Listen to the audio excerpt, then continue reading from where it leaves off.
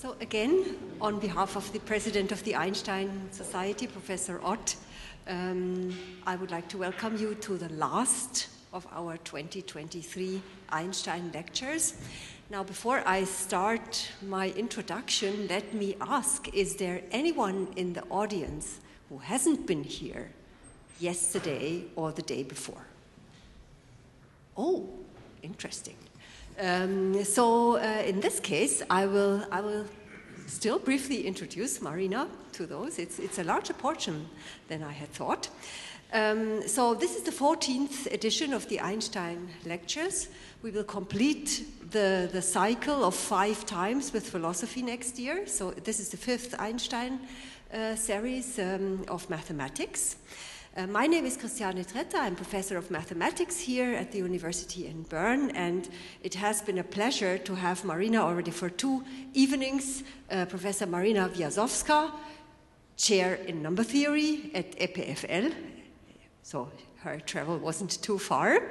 And so Maryna sticks out in various respects, not just because of her young age, but also with her life, and we had the pleasure to listen to her already 2 days, and I think her enthusiasm for mathematics and for basic research in particular has been really transpiring to the whole audience.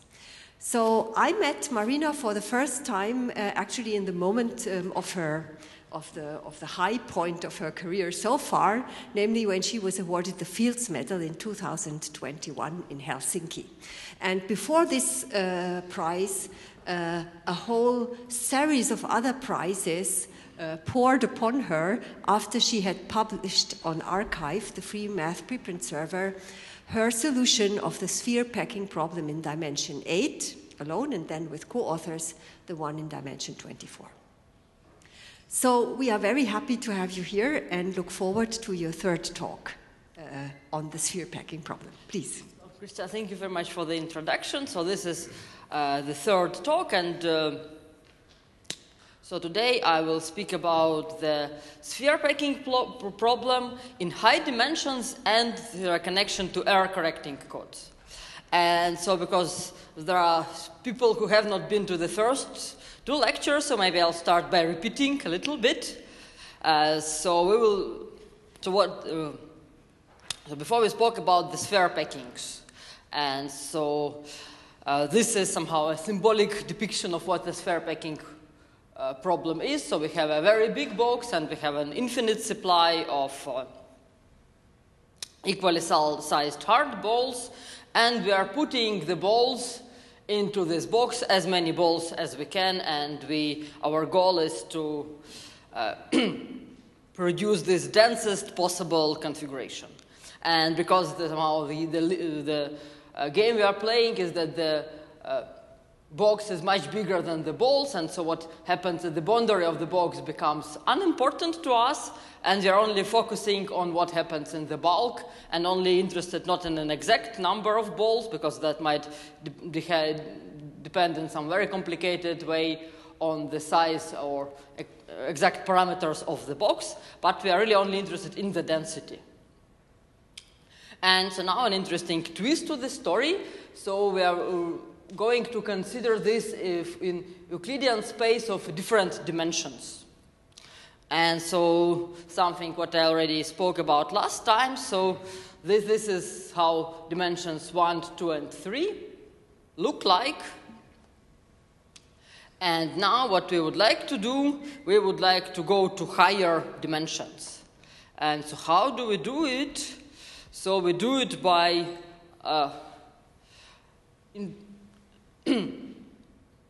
introducing more coordinates for points in our Euclidean space. So here is the picture we can see here. This is the 3-dimensional Euclidean space, and in Euclidean space, each point has 3 coordinates. And so the thing which we are going to do now, we will simply add more coordinates to our list. And instead of 3, we can consider 4 or 8 or 24 or d for any natural number d.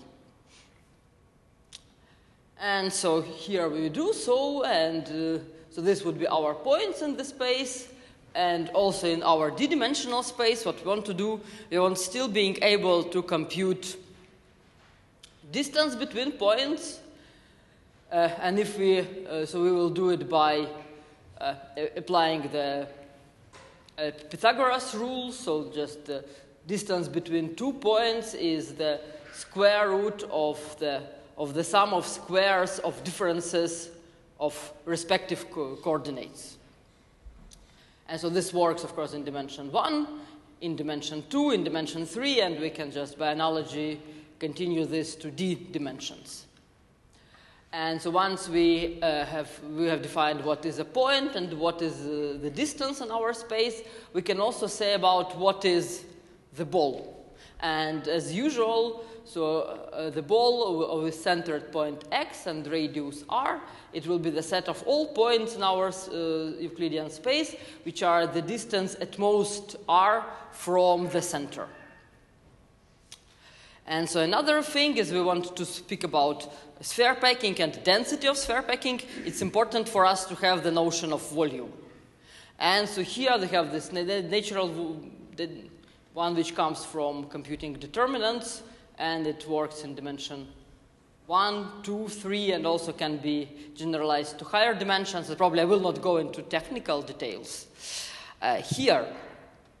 And so what I would like to speak about today is to speak about how this, how thinking about d-dimensional spaces where dimension d is big, how this can be useful in real life.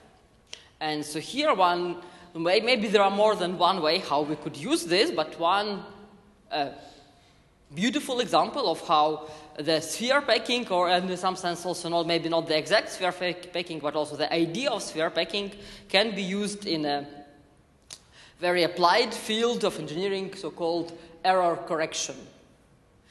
And so I'm sure that somehow it's possible that all this, somehow the engineering devices, they would even work without the mathematical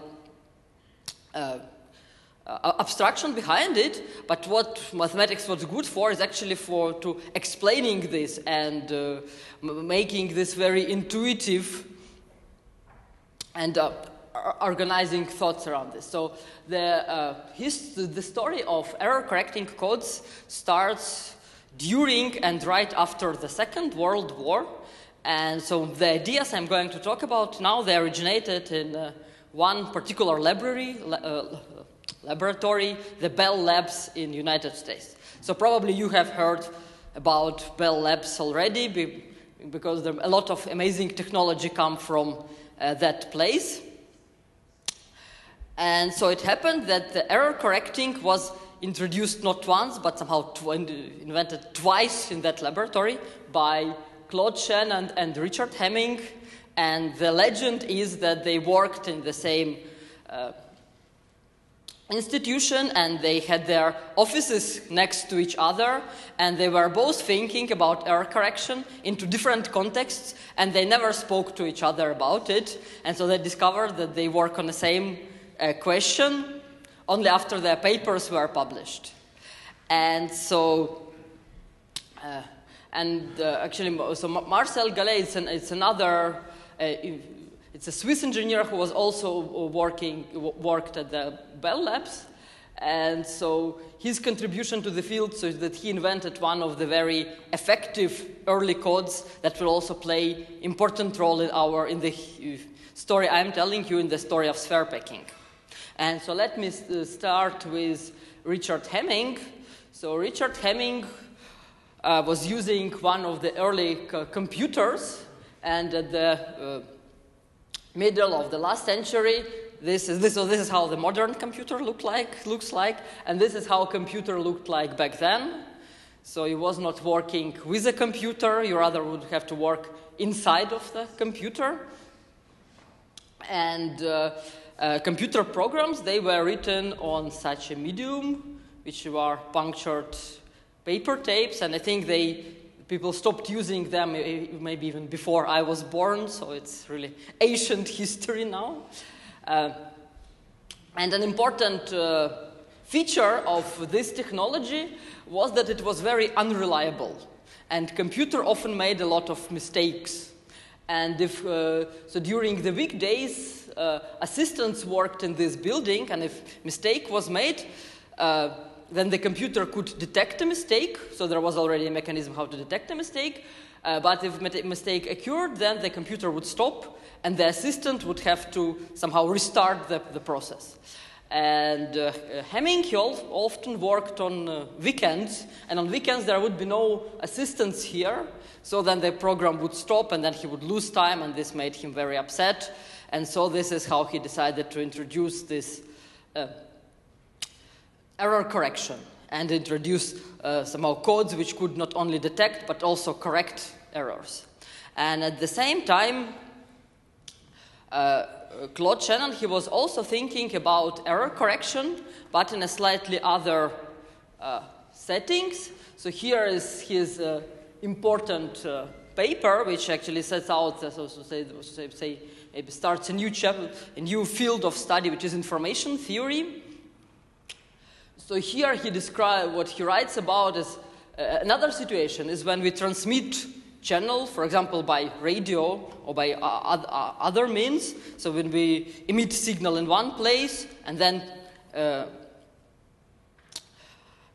somehow capture it into another, and some noise might be introduced. And so here he has some important ideas. So this is how the somehow this is a very I would say vulgarized version of his. So he wrote this he wrote down the scheme for communication for signal transmission, and this is a much simplified and vulgarized scheme. So you could think of this as signal being sent here, and then it is transmitted by some means. And so while it is transmitted, there might be some noise, for example, some noise coming from bad weather, if these are radio waves. And so my signal here, I will depict it as a point inside of the square, because somehow point inside of a square, it is some meaningful information that people might send to each other. And so then, after I transmitted it, what people would receive, so they should have received the signal right here. But then because of the noise, it could happen that an error occurred and the signal actually shifted somewhere far away. And so now the question is how to, if I received this message, first, how do I know that the message is wrong? And also, if I know that it's wrong, is it still possible for me to understand that this was the initial message? So how is this possible? And so here, somehow in this paper, actually, Claude Shannon, he explains how this can be done. And so what he writes, I think the important thing is here. So first he writes that we will forget about meaning of our signal. So signal, this might be some words or some sentences, some commands, and they're supposed to have some meaning. But let's forget about this. So what we are just sending each other numbers. So we encode our signal in numbers, and meaning is not relevant for us anymore.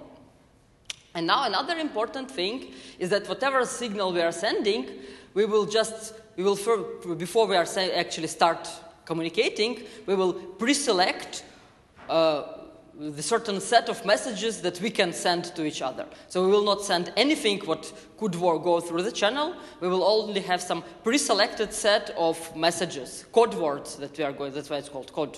So some code words that we are allowed to send to each other. And then somehow this already helps us with error detection, because if I know that somehow only the final number of code words exist, and I received something which does not coincide with any code word, then I will understand, there was a mistake here. And another thing is that if I know that there is a mistake, how can I correct it? And so this is where the sphere packing, or at least the philosophy of sphere packing, becomes useful. So what Shannon suggested is to choose these code words to be far away from each other in some sense. So this is where the notion of distance becomes important and useful. So we'll choose them far away from each other. And so then if the signal is corrupted a little bit, I could still think of my distance and could think which of my code words is the closest to the signal. And this is how I could decode the signal. So if you think, for example, I don't know, maybe it's not sure if it's a safe joke to make here, but if you can think of a French language, that maybe this is an example of a bad code because you make a slight mistake and the meaning of your word is just changed completely. At the same time, the German language is a very effective, at least good in the sense of a distance, because somehow words are long, so even if you make a mistake, your vis-a-vis would be able to probably guess what you wanted to say. At the same time, there is also a price to pay, is that words usually normally become very long. And actually the same problem is with codes. So if you want codes to be very safe, then our code words become longer, and this is somehow the whole game of coding theory, how to make code effective and as German language. So it's like it's safe as German and effective as French, where you need to say something, you just say like a few sounds, and it's already a sentence, and it could be the whole story. So how to somehow make to the best of two worlds and mix them together. And so this is where the sphere packing is actually, the idea of sphere packing becomes very useful. So now this is this gray box, this is our channel. These are all the signals in this somehow. In my story, of course, it would not be a very practical channel, but in this story, somehow, every signal, it would be two real numbers, probably between like 0 and 1. And okay, it's not a great message, but it is a message. So suppose that this message consists of two real numbers. And then what I decide that I will not send any pair of these numbers, but I will send only these code words.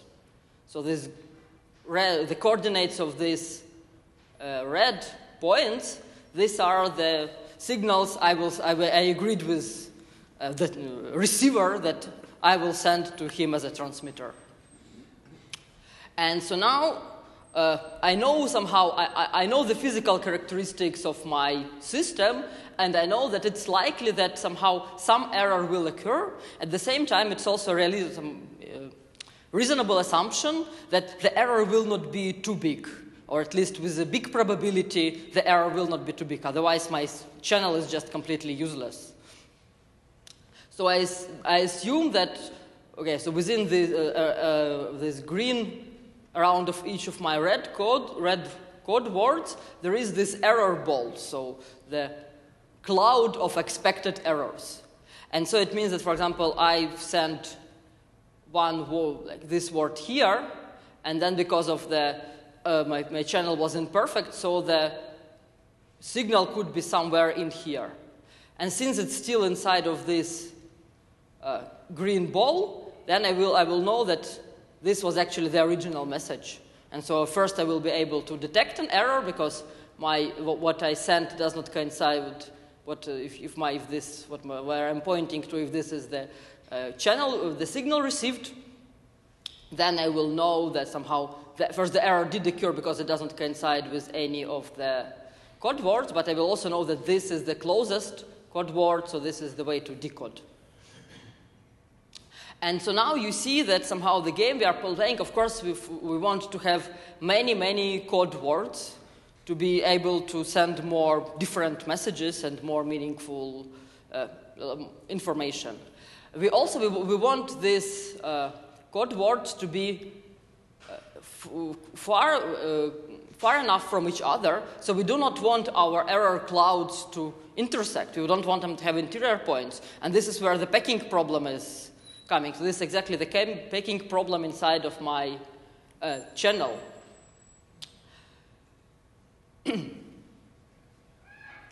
And so now the game somehow becomes to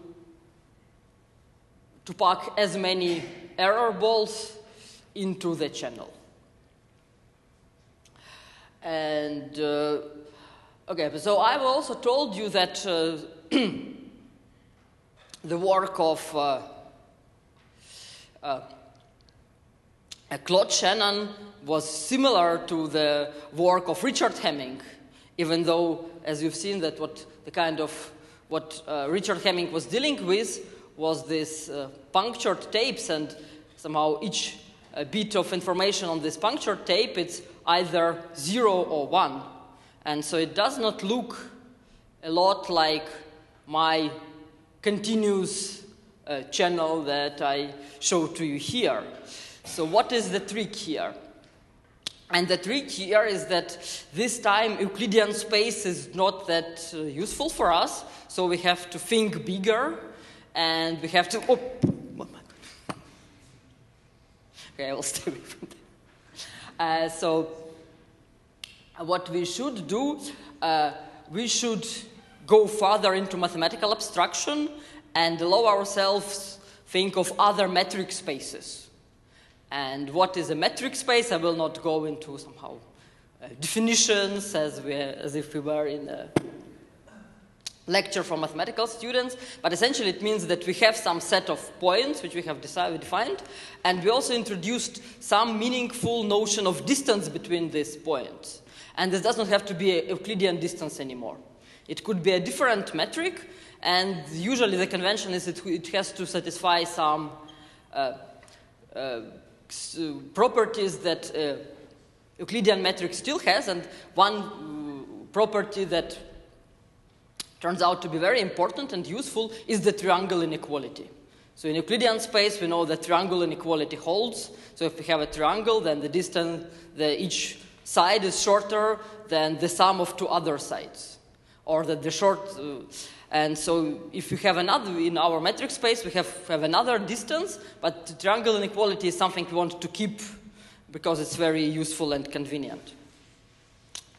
And so this is the space actually Hemming introduced and he was working with, because his messages, they were not real numbers, they were all sequences of zeros and ones.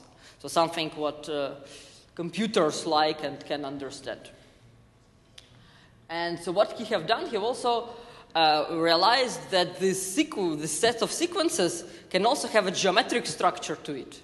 And here, somehow it's a magic of number 2, that this time Euclidean geometry is still not as useful. If we have alphabet with more letters, then it's true, it's a totally different space, and it's not easy to find connection between this space and Euclidean space. But with zeros and ones, actually, so we can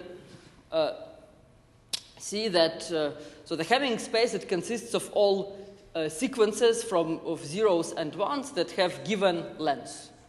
And for example, if we can write down all sequences of length 2 of zeros and ones, and there are exactly 4 of them.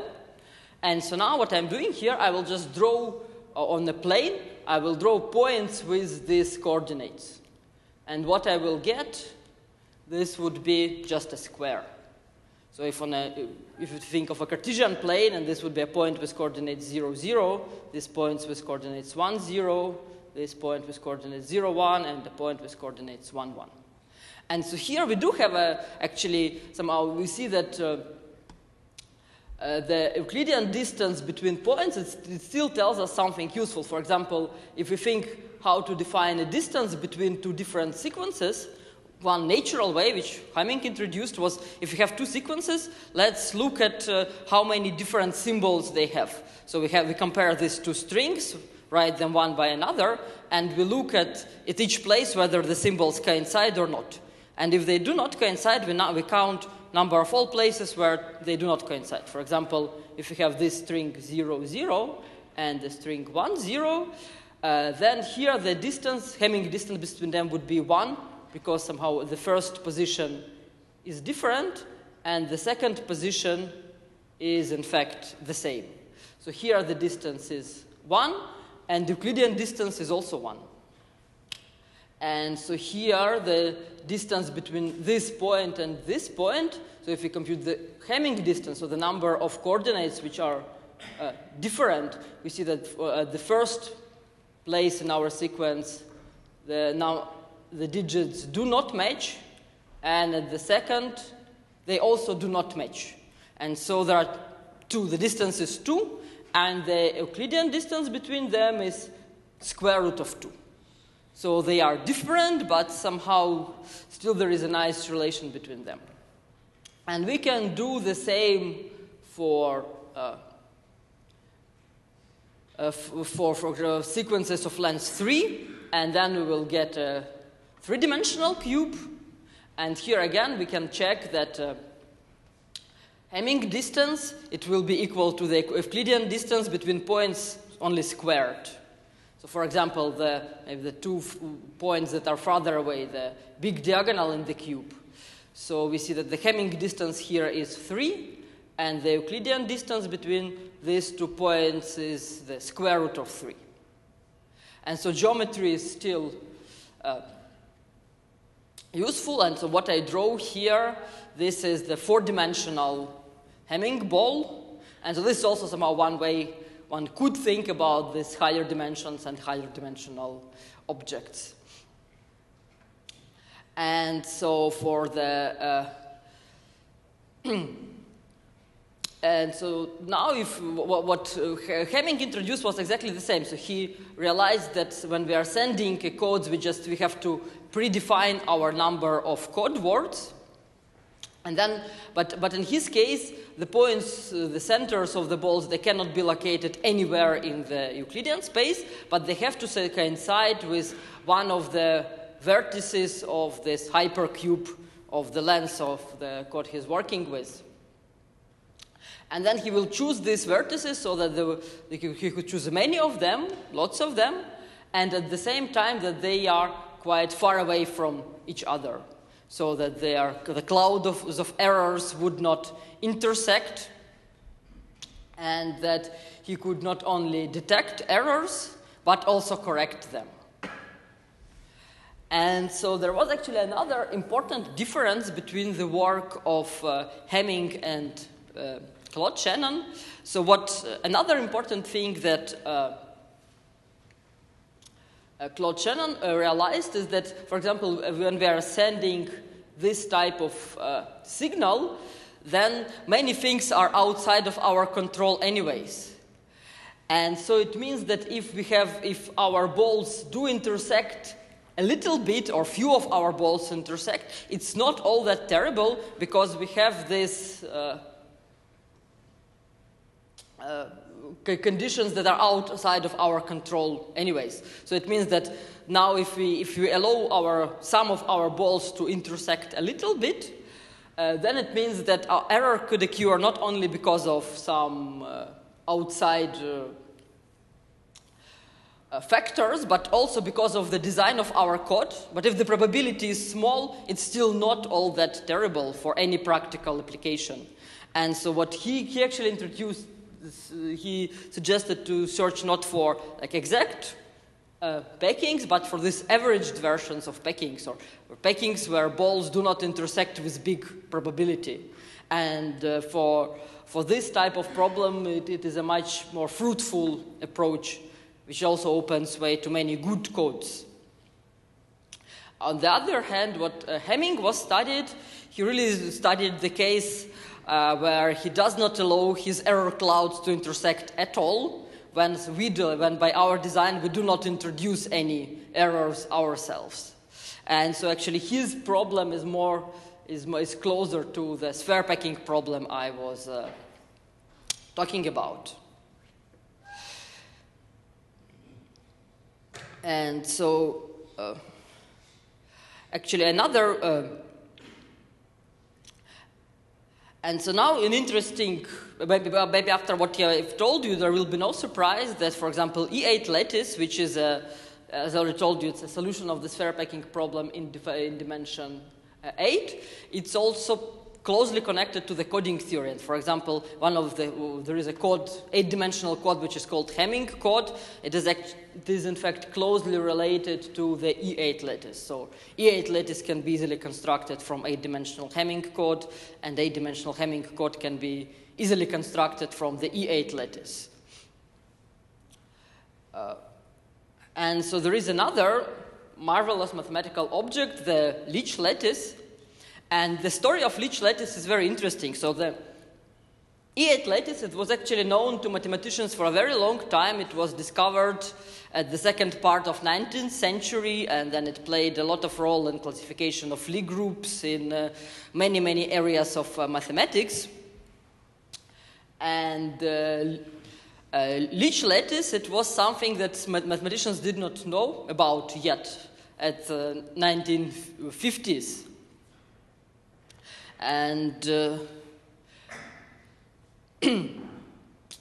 so before it was discovered, so the Marcel Gallet, he worked at the Bell Labs. He thought about creating these codes after having introduced error-correcting codes. So there was, of course, a question of how to find. So okay, we have this general theory, general philosophy, but then how to find concrete good codes.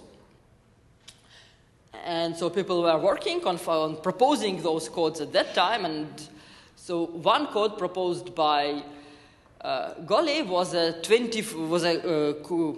code of length 24. And it turns it was an extremely interesting mathematical object. It had many symmetries, and it was somehow what is called the perfect code. So from the coding theory, it was clear that Gallet code could not be possibly improved. It was, in a sense, if you think of it as a packing of these balls in a Hamming, so Hamming balls in a Hamming space, then it's somehow a perfect packing, where all this, actually it's not only packing, but essentially all the space is covered by those balls. So it was an extraordinary object in coding theory, and in 1960s, Canadian mathematician John Leach, he used Gallet code to construct an Euclidean lattice. So this the Gallet code, it was somehow a sequence of zeros and ones, which so that of the big number of words, which would have a big distance, big Hamming distance between them, and so John Leach, he was able to take this binary code and to turn it into a lattice in Euclidean space. And here, what he did was a bit similar to what we have done before with a cube. So we took these elements of Hamming space and embedded them into Euclidean space. And so what John Leach did was a bit more complicated. He had to play with it. He had to first find a nice way to embed Gallet code into Euclidean space. Then he would have to span the whole lattice with this embedding. And then what he discovered, that this was not a really great sphere packing, but he could take another copy of the same lattice and shift it. And then maybe not two, maybe it was actually more copies of that. And so he could take several copies of the lattice. And then this created actually a great packing in dimension 24. So this happened in 1960s. And then in 1980s, John Conway started studying the works of John Leach. And what he discovered is that the lattice constructed by John Leach has a really great group of symmetries. So it's not only a very good packing, but it's also an extremely symmetrical mathematical object. And so this is how he discovered a famous monster group. And so till now, this is the biggest simple finite group that we know. And at that point, what people were very interested in classifying all simple finite groups. And so some of those, so for a long time, people know of whole families of groups. They were known classically. And then at some point, people discovered the, exotic groups or paria groups. So they were also finite groups. They were simple, but also they did not fit into any of the previously known families. And since they did not have a family, they were called paria groups. And somehow there was of course this question, so we have found these objects, but have we found all of them? Or there will be more? Or maybe they all fit into some infinite family. And so John Conway found, so by studying a group of automorphisms of Leech lattice, John Conway has found this monster group, and this is the biggest finite simple group, and now we also have a complete classification of finite simple groups. So we do know that the list is complete and there will be no bigger simple finite group. So at least we think that we know it. It's a very, very long proof, which, but I think people do have a lot of confidence in it. But now many mathematicians who have worked on this, it was called an Atlas project. So, and some of the people who worked on it now already died. So maybe this is also one of the good candidates for formalization in mathematics would be the classification of simple finite groups. Probably this would be an insanely difficult project, but it seems because first it is so important, and the classification is so long, and I believe that there is no living person who understands all of it. It would be really nice to have it somehow formalized for the future generations. And so then the study of the Leech lattice leads to a lot of other beautiful mathematics and theoretical physics. So here is a portrait of Richard Borchardt, who received Fields Medal for studying vertex or introducing vertex operator algebras and resolving what was called the moonshine conjecture about the monster group. So there is a lot of somehow very beautiful mathematics that came from solving a difficult engineering problem.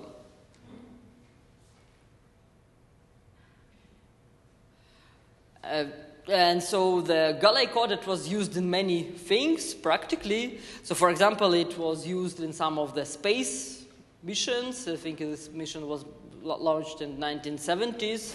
And it was somehow, that time it was important because sending signal from the Voyager was not easy, and somehow also there was no ability to pack many things on it. So having somehow a nice small code which helps to decode was extremely important.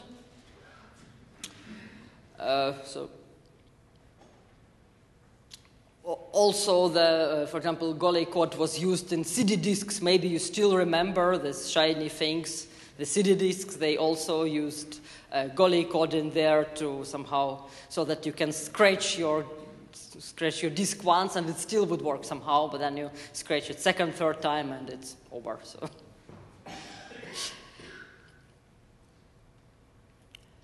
And so maybe the last thing I want to talk about is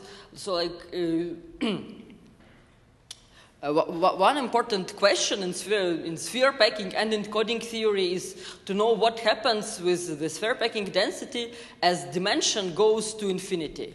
And so, as for me, for pure mathematicians, this is just such an interesting theoretical question, but there is also a practical angle to it. So, for example, one of the fundamental discoveries of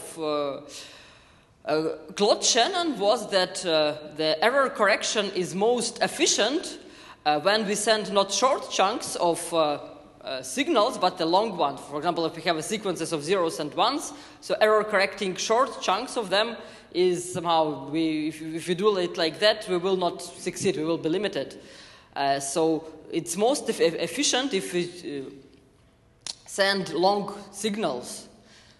And if we sending long signals in our geometric picture, it means working with big dimensions. And the best case if the dimension is somehow infinite, unbounded. So knowing what is the best packing density in very big dimensions, it has this practical angle as well. And so what we know here, so it's so we do know on one hand that the things are not too bad, and that if we have dimension d, we could achieve density which is at least 2 to the minus d. And so here is a very simple geometric argument which tells us that if a saturated sphere packing in d-dimensional Euclidean space has always density at least 2 to the minus d. So what is a saturated packing? A saturated packing means that we have a packing of balls such that we cannot add any single ball to this packing so that it will not intersect with one of the already existing in our packing. So for example, if you think of this balls, disks, so that is a two-dimensional picture because it's easier for visualization. So if you think of the balls inside of this blue box, seems like it's difficult to squeeze one more ball in here without intersecting one of already existing balls in our packing, and so it is a saturated packing. But now how we see that it has density at least 2 to the minus d. So what we are going to do, we are going to make our picture like this. So first, because of here, for the purpose of visualization, of course, in my slides, I cannot allow for infinite packing, so I have a boundary here. But we agreed with you that boundary is not important, and somehow we think of a boundary as being somewhere very far away. But here I colored in this pale red the area where somehow I cannot put centers of a new ball if I want it to still be inside of the box and don't intersect the existing one. So I painted this area around the boundary. And if my box is very big, then somehow this area that I took away, it would be very small comparing to the total volume inside of the box. And now I don't want my new ball to intersect with the old ones. And what that means, it means that I take any of the previous black balls and I draw this red cloud around it, and the radius of this, so it would be also a cloud in the shape of a ball with the same center, and radius twice bigger than the radius of a black ball. And so now if I have a ball with a center inside of the red cloud, then the distance from this point to the center of this ball would be smaller than 2. And it means that if I put another ball with radius 1, then there will be an intersection. And if I put another ball with center which is outside of this red cloud, for example here, then there will be no intersection with this ball. And so my packing, it will be saturated if and only if all the red clouds cover my box completely. And if there would be some uncovered spot left inside of the box, I could just put a center of a new ball in there and may make my packing even denser. But at the same time, if all these balls which are twice bigger, if they cover my box, and again, here we forget about the boundary. Boundary is unimportant. So if they all cover my box, it means that the sum of the volumes of these big red balls has to be at least as big as the volume of the box. And now an important fact is that if I have the d-dimensional ball and I increase its radius twice, then its volume will increase 2 to the power 2 to the power d.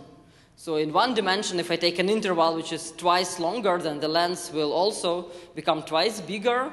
And for the area of a disk, if I have a disk here, so the area of this disk is 4 times bigger than the area of this disk. And for a ball, for a three-dimensional ball, it will be 8 times increase. And in dimension d, the increase is d times.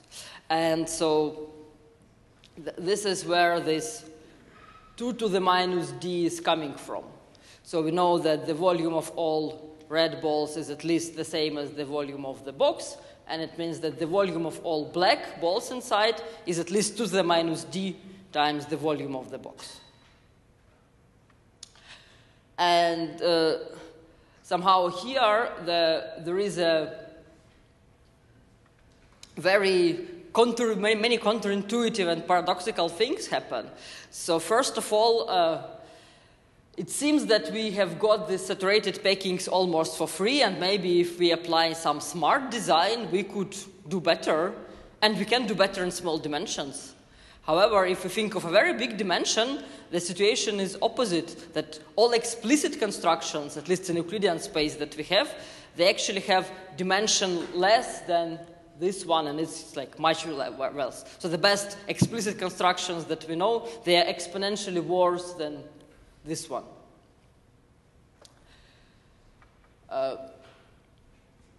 And another question is, what's about upper bounds? So in the previous lectures we spoke about upper bounds. So maybe this 2 to the minus d, how close is it to what is theoretically possible? So this is also something we don't know. The only thing we do know that the density of the densest packing in dimension d decays exponentially with the dimension. However, the exponent is not 2. It's not like the e logarithm of 2. It's another exponent, which is a weaker one. So the difference between the best we can guarantee that exists and the things that we definitely know cannot exist is exponentially big.